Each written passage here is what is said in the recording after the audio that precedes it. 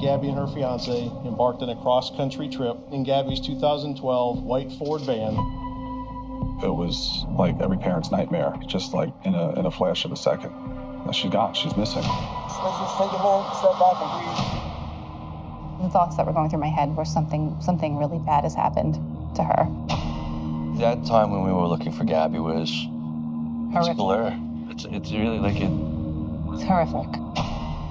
The media and the internet just went crazy. I think the hashtag Find Gabby hit like over 1 billion people. Her bright, beautiful light touched a lot of people. I am gonna walk down here a little bit because I see something. Right here, okay, is where they think that it's a shadow of someone digging.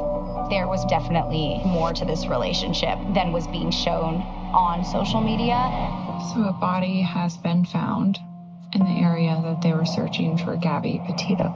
It's still unbelievable. I don't understand it. These are all I have left now. I really don't know what justice for Gabby looks like at this point. Everybody deserves to feel safe at home. Everybody deserves to be found that is missing. Everyone.